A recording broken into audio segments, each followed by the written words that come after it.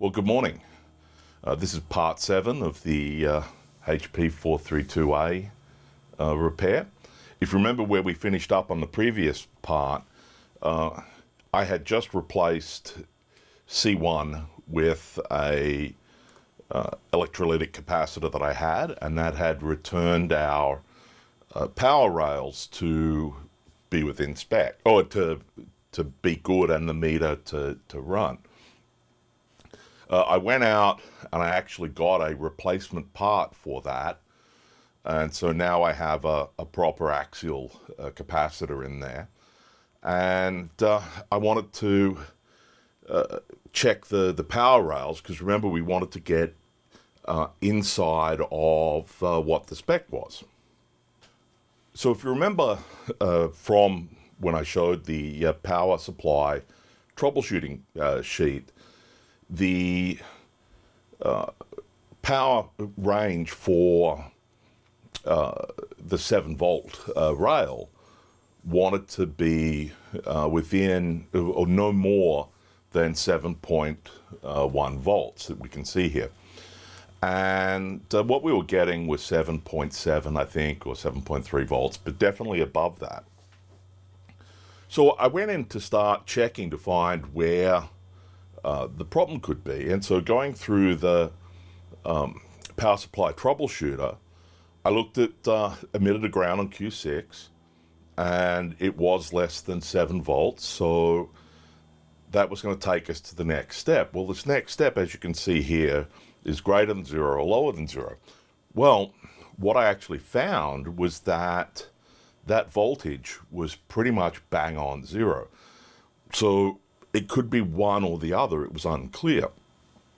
Now, I could take Q4 out and check it, and I think Q4 is just a fairly standard small signal transistor. But I thought, well, you know, I would expect the rails to be much worse if I didn't have Q4 working.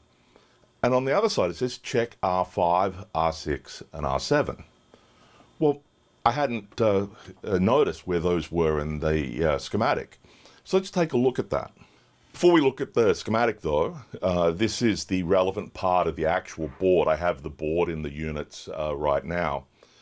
But you can see there's R5, R7, and R6 is an adjustable potentiometer that you would use during the calibration process and the adjustment process. So let's now look at the schematic specifically. Here is the schematic, and here you can see where R5, R6, and R7 are.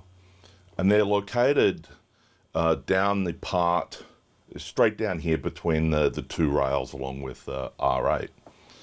And the amplifier Q4 here controls or amplifies the error term and sends it into Q5 to help regulate the 7-volt and 13-volt rails. So start off, I thought, well, what I'll do is I'll just lift the legs of R5 and R7 and measure them.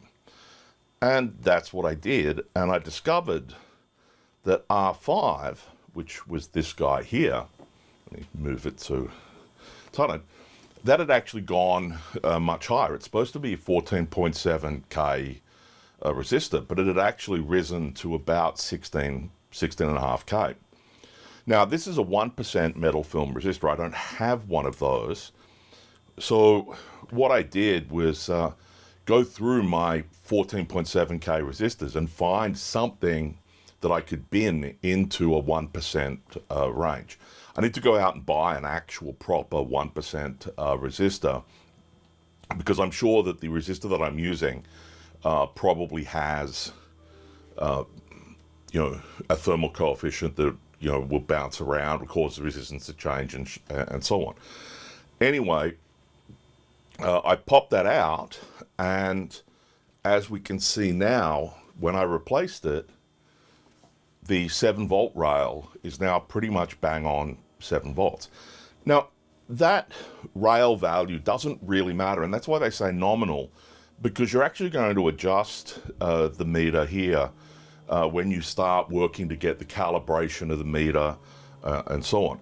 In this particular case, what I wanted to do was to just see whether or not I could get the meter to work roughly. Calibration will be a whole different process. I need to update and replace that resistor, and I need to go out and get a get my 6.5, 7, 7.5 digit meter. I have a 3458A to go and get inside the spec for the test gear. However, for the point of testing, what I have here is a Fluke 179, and this meter here does have, it's a little high. It's supposed to be a 0.001, and I think this is like a 0.05 or something.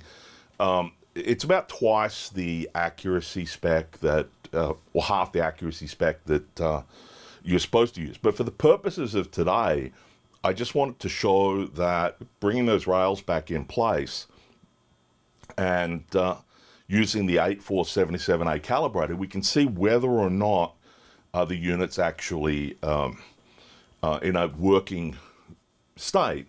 And then, maybe later on I can get everything set up and do a calibration. So the first step is to come in and set the unit up. You want to check for meter accuracy, and to start with that, you want to get the 8477 and the 432A to have the meter needle be right on 0. So to do that, you're supposed to end up with between 0 and plus or minus 2 millivolts.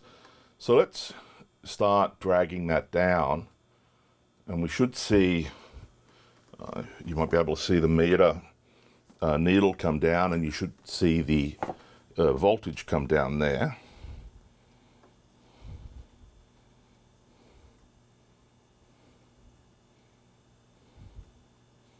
And so if we get that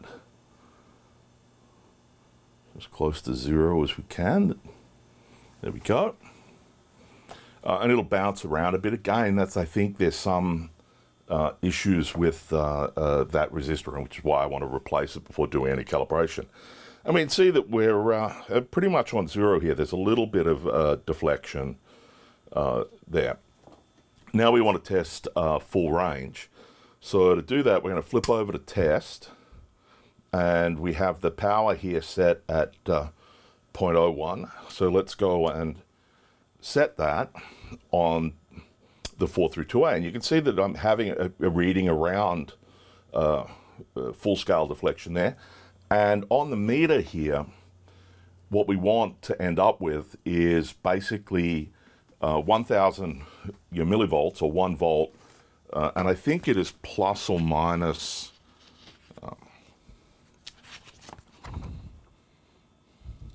plus or minus 10 millivolts plus some of the meter inaccuracy.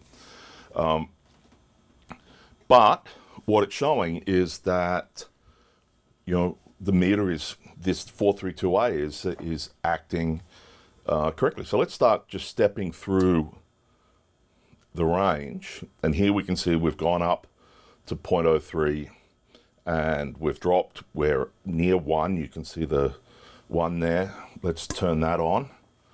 And we're out of spec, and I know that, but the point of doing this test for me is just to make sure that the meter does in fact appear to be operating and is set up to be able to do a calibration later on. So let's go back through,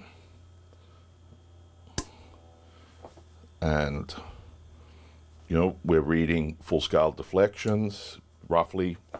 You can see that we're getting about 1/3 of what we're supposed to do there. Let's go up here. You can see that we're not quite full scale on the recorder output.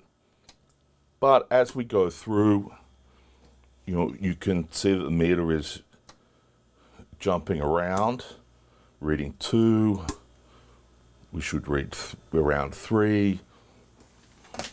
And if we do the final one, you can see that we're going with full scale deflection. So overall, I think short of actual calibration of the unit, what we're actually getting, what we've got here, with the replacement of that resistor is a working 432A. If there is interest in doing it, let me know in the comments, and I will put doing a calibration of this unit on the whiteboard and hopefully get to it sometime shortly in the future. Anyway, I hope you found that interesting, and enjoy the rest of your day, and we'll catch you tomorrow, or catch you later. Bye.